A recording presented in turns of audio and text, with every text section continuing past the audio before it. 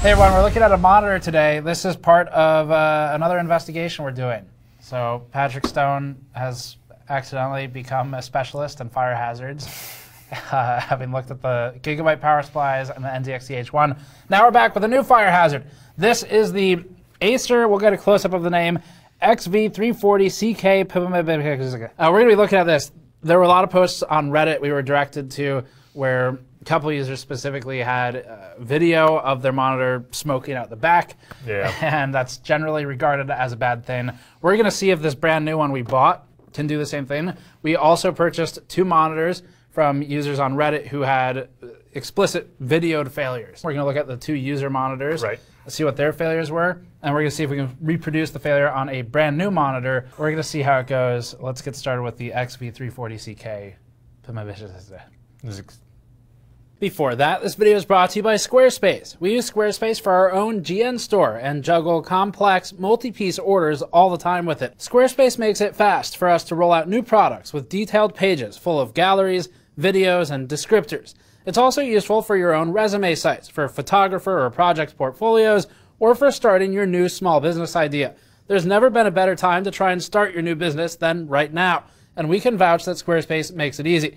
Visit squarespace.com/gamersnexus to get 10% off your first purchase with Squarespace. Okay, so we're going to start by looking at one that has been taken apart. This came to us from a viewer named Brandon. Thank you, Brandon. Indeed, thank you. We bought this one off of Brandon, and you instantly identified the failure. Do you want to talk about what you saw? Yeah, so the instant identification was very easy because there was an oozy gel type substance coming out the back of the monitor. Great.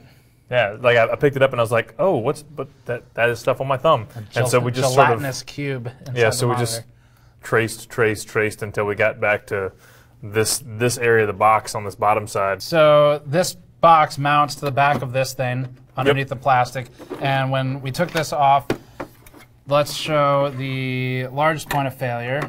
So I think that is what I saw. We don't know yet, correct me if I'm wrong, if this is the symptom or the cause of the failure. Exactly right, yeah. Got to do some more root cause analysis. But when I opened it up, there was just like moisture all across the side of this. Right. And so it was like it went poof. Right. And just kind of popped and went that way. You know, this is a pretty regular power circuit, nothing too crazy, right? You got your AC input, and then it goes through an EMI transient noise filter, which is what all this is. And this is a pretty basic cap that should be the bulk cap for this build, and then it hits the main transformer, and then and other Patrick had told me he noticed this seemed wet when it was initially disassembled. What is this component? So this is just another transformer. I'm not sure, like haven't gotten this far into learning exactly what this specific transformer is for. I'm used to seeing the common mode chokes over here. And then a transformer in between the primary side and the secondary side. Right. I see the MOSFETs over here on a heatsink. So. Yep. These are most certainly your main switching MOSFETs. Right. And I'll explain this too. So as we're doing root cause analysis here and trying to reproduce the failure and look for fire, a couple things we're going to be looking for. One of them, hopefully we can answer or attempt to answer at the end of this.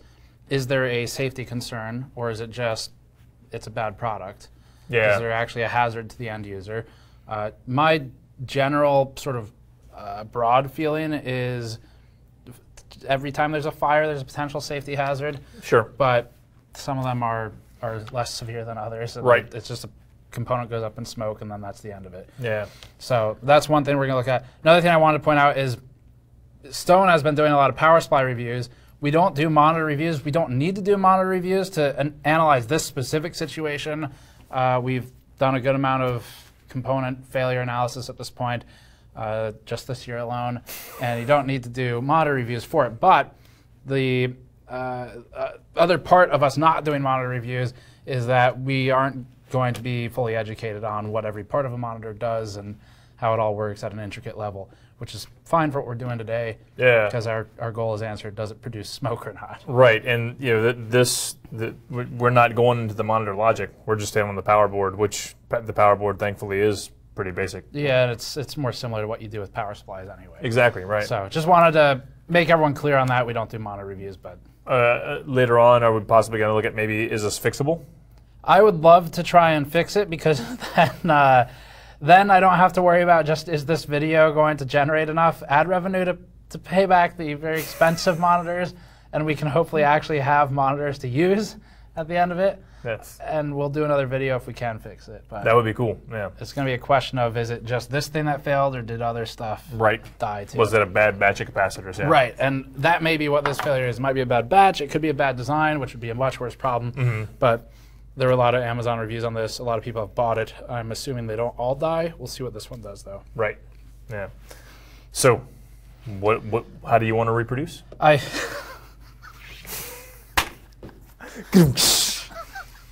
I think what we're going to do is largely disassemble this. So I would like to be able to see the board, the power board, while we're trying to get it to fail. We can test it as is out of box, but we're just going to get smoke coming out the side. It'll be exactly what you can already see on Reddit. Yeah, exactly. Yeah. We don't need to film that again with a. So and Steve and I were talking about this earlier too, that whether this is on or not, it's probably, since it's failing in the cases that we've read about, within 3 to 5 minutes, we don't think it's like a heat buildup issue. It does not seem like a thermal issue. It fails too fast. Yeah, exactly right. And the thermal pads on this are atrocious. We'll look at that too. Let's. You have taken one of these apart. I'm going to let you do the disassembly on this. Sure. And we're just going to take it apart, and probably I'll see how it's assembled once we get in there. But I'd like to get the power board exposed with this side out to the camera. We'll give it a shot. Yeah. Okay. So Stone got the monitor open. Yes. We've propped it up a bit. We're going to be. I'll kind of monitor the screen from down here to make sure it's turning on, and we'll try powering it on. One thing we immediately need to point out, though, is you spotted a difference. Yes. Potentially a critical difference that might make our new one not explode. You want to talk about it? So, point of failure. This is the viewer's monitor, to be clear. Indeed. Possible point of failure. Right, on the new one. Very different. What I mean by very different is different manufacturer. Still 100 microfarad, 100 microfarad, 450 volt, 450 volt. So it's the same spec part. Can't see on this one if it's 105 degree C rated or not, but this one is. Which, if this is a newer batch and they're trying to prevent it, then this is probably going to be 105 as well. We haven't gone through and checked every component thus far, but it looks pretty similar. Another difference that I spotted color-wise is you got a yellow X cap here and a gray X cap here. Okay, so it could just be color, but it also could be an actual component change. Yeah. So, and to be completely fair, like, supply shortages are a real thing, right? And so it is not uncommon for a company to source capacitors from different companies. Not an excuse for making a product that catches on fire. So we want to be very clear about that. If it catches on fire, I don't care what problems they're having. Right. That's bad. Yep. But Stone's correct in that, let's just pretend neither of these have any problems. This one didn't explode. We opened 2 of them up, apropos nothing, there's no fire, no anything. We're not going to look at these and go, this is weird, this is a problem, because they're probably just sort of modulating their supply source based on what's available. And that's true even before the last 2 years. Yeah. So going back a decade, that was true. Now, that being said, though, like, if a company can keep the same parts, they usually will. They do. And my guess is that this is not a supply shortage issue. This is probably a, like, how do we fix this before someone notices? How do we fix this before millions of people have them? So I'm a little more on the side of they probably are running with a change and trying to not make it die. Yeah. So some other changes for the modification to make it work. This is where the AC input is, and so the ground point is right here. You might be able to see that little grounding logo. Yeah. And I believe what's happening is we're just taking the ground from the AC and we're allowing it to hit this case, so that this little wire was going here, which then allows this to be grounded, and since this is connected to the backside of the display, that allows that to be grounded. So what we're doing is we're allowing the ground to stay in the electronic device by simply taking this ground wire and screwing it into the back of the display. Right. So we haven't electrically modified how this is behaving. Exactly. Critically. That's the idea. We want to make sure that's really clear as well. We have modified for purposes of seeing the failure, obviously, where the chassis is, which is not on the back, but electrically should behave the same. And we even went to the I guess the effort. Yeah, there you go. We went to the effort of making sure that the thermal pads, these giant cubes, I guess you might be able to see one of them from right here. You got some comments on these giant thermal pad cubes? These are so stupid. These thermal, just as someone who has specialized in thermal testing on the team here, you know, the point of a thermal interface is it's as thin as possible. You travel through the least medium possible to get to your actual sink. You don't want a thermal pad on the device, but you need it to make a bridge. And a thermal pad that is larger than, I don't know, 1 to 2 millimeters, which I would say these are cool. Centimeters? No. Okay. No millimeters is preferred, but maybe they missed the memo. Thermal pads this large, I question how much it actually does. They're trying to sink it into the metal plate, but it's just, I mean, yeah, it's not a good design. Point being, we tried to make it the same as the original design, which is bad, but anyway. And so we're trying to show what the failure might be, but at the same time keep this as close to the real thing as it's supposed to be. Last thing we should explain: this thing is just the button control board. So we've relocated that. You're going to plug this in. Are we going to output to or pull from a computer somewhere, or are we just going to turn it on? I think just turn it on. You don't think we need a display? That's a good question. Let's try just turn it on. Okay. If it doesn't die, then we'll give it 5 minutes. Yeah, both the users said it was less than 5 minutes. Okay. So we'll plug it in. If it doesn't die in 5 minutes, we'll plug it into a computer and see if it dies then. Yeah. Okay. Right on. Here we go. Okay. Which one's the power button? This guy had the sound on its own. This one right here? Yep. Ready? Okay. Is it on? You got blue LED right there. So there's a blue LED on the board. I don't see a logo yet. There's our Acer logo. Acer logo's on. Okay, I'm going to go ahead and hit the stopwatch. I should probably be wearing safety glasses, but I'll just squint if it explodes. Hopefully before the shrapnel flies at me. If this doesn't fail after 5 minutes, like you were saying, give it some display input. Both of the users that were submitting failed devices to us said they use DP1 as the input. Yeah. So when we feed a computer into it, we'll just feed through that DisplayPort 1 Which, input. by the way, if anyone in our audience ever reaches out to us with a device failure like this, that was awesome information to get from our viewers. Where the two people who submitted these, they were both like, here's exactly what I did. Yep. Here's how long it took. Yep. Here's the cable, like the input we used. So that's awesome. It makes it really easy for us to root cause it. So I think at this point we're basically just waiting. I don't know if, since it's not really doing anything, is it going to actually pull enough power? Yeah, if it goes because it's basically going to idle. Right. If it goes into a sleep state, maybe nothing will happen. So we're over 5 minutes now. Okay. I'd say let's give it the display input.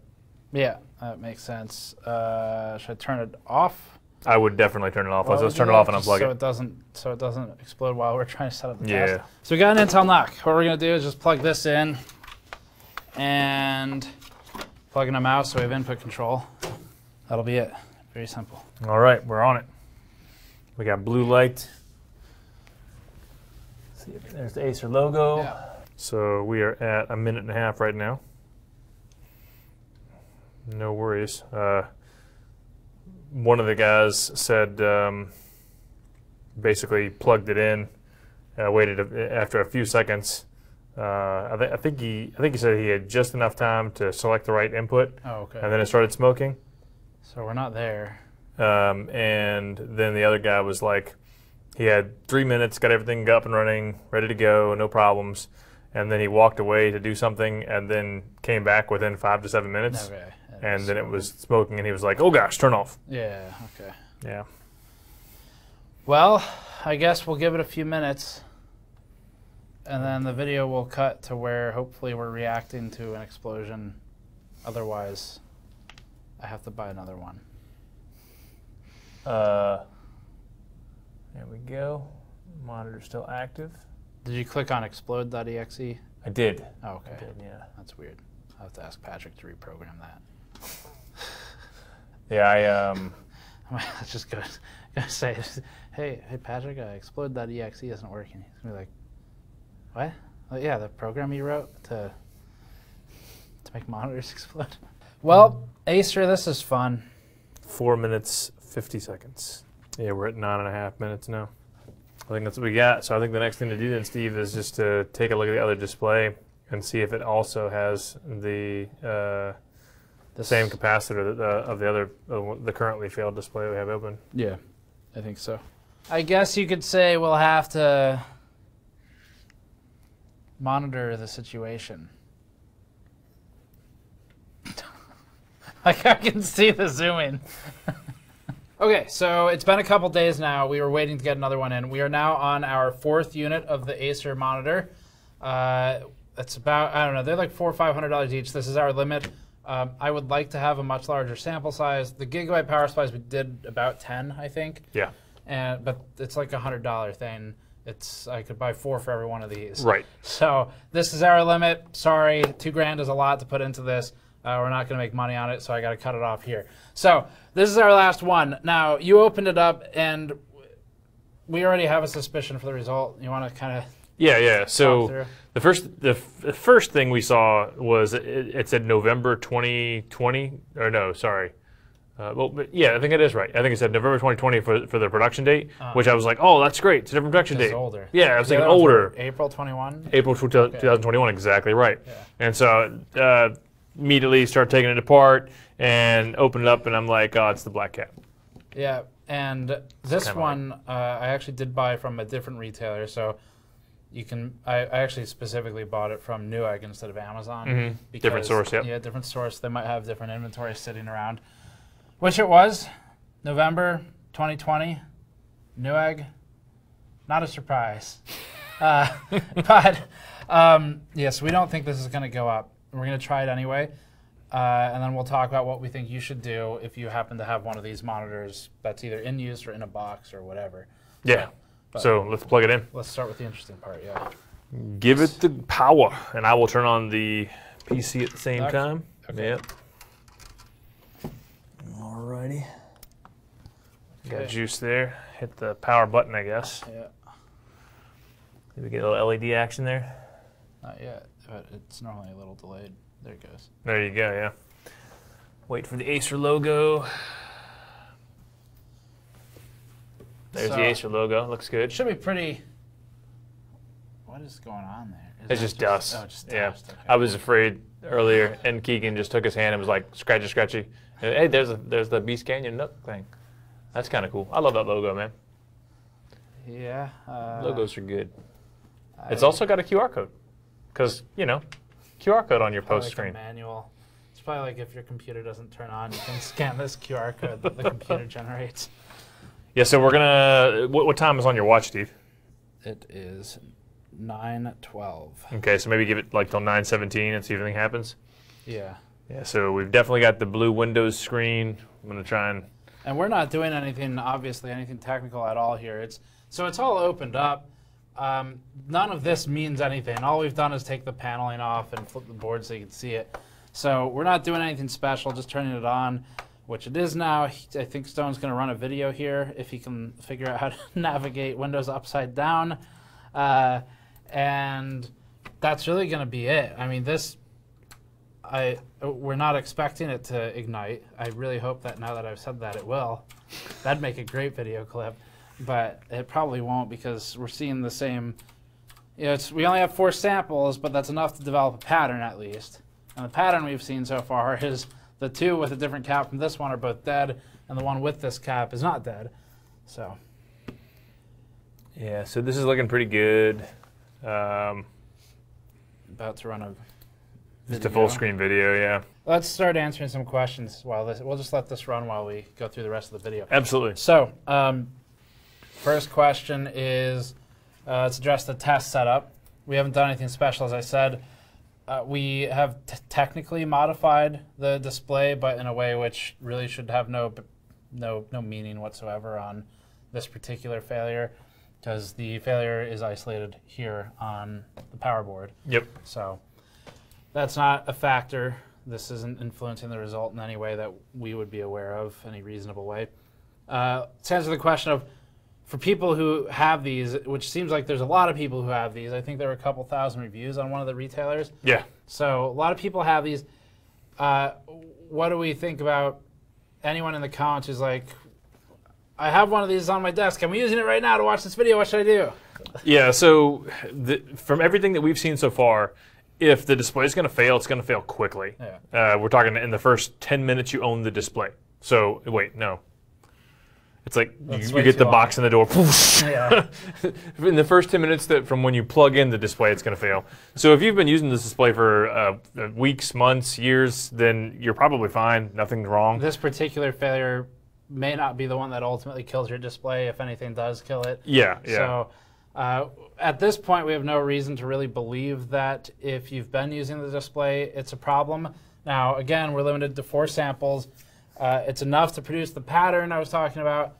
We don't have 100% confidence in, obviously, basically anything you say in any kind of testing or science. I mean, anyone who has 100% confidence in it is probably overlooking something. Yeah, but we're pretty confident. Yeah. So we're pretty confident here that if you've been using it, you're probably fine. And if you haven't used it yet, you like ordered one, it's sitting in a box waiting to be opened. I mean, I don't know. Do we want to? I'm not really sure what advice I have. You could return it, I guess, before you open it. You could plug it in and monitor it actively to see if it's a problem display. I personally don't like leaving potentially faulty components unmonitored, like walking away from them if they might ignite. And we're talking about 10 minutes. Yeah, so maybe you turn it on, you watch it for a bit, and don't leave the room.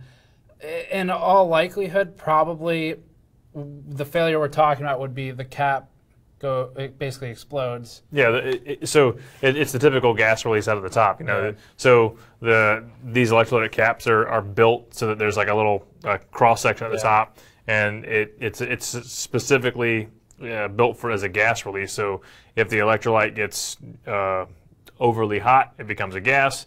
The top is built to pop open. Right. That way you don't have any fires, no ridiculous damage. You just get some leaking electrolytic compound, and so in all likelihood, it's probably an isolated failure that won't become a catastrophic, burn down your house type of failure. However, the reason I just personally never feel comfortable leaving a potentially like exploding cap device running alone is just it could always escalate. It's the what if. It's always possible to escalate. So I guess our sort of suggestion then, soft suggestion is if you've been using it, you're probably fine. You don't really need to worry about it. And if it fails, it's probably going to be from something else. Yeah. So that's our sort of conclusion on this one. If you haven't opened it yet, then, I mean, watch it, like use it actively when you put it to use. And if you're thinking about buying one, I would just buy something else. But that's just me. So yeah, and then eventually we'll get some replacement capacitors in to replace the brown capacitors that were failing. Yeah. This was another thing that was somewhat interesting that may have been a supply issue, because when I went to go look for these 100 microfarad 450 volt capacitors in this size, not available. Yeah. You could get them a little bit taller, a little bit shorter. Maybe different lifespan, so on and so forth, or 85C instead of 105C. These are 105C caps, but there was a shortage. So we're going to try and get ones that maybe are slightly different physically in terms of the shape, but the same properties in terms of the electronics, and then pop them into the ones that failed and see if that is exactly what the problem was. Because the two I bought from viewers, they got paid. They're just going to buy new monitors, so we own them now. So I guess we might as well fix them. Otherwise, they're just going to Camden to be recycled as e-waste. Right. And then the two we have, they seem to work fine. So I guess we'll probably just keep them, put them to use somewhere. That'll make me feel a little bit better about the expense. Sunk cost. Yeah. But thank you for watching. That's it for this one. We might do a repair video if it works out. So check back for that. Otherwise, check the channel for everything else as always. And you can go to store.gamersnexus.net to help us out directly, where you can get our new mouse mats in red and black. We'll see you all next time.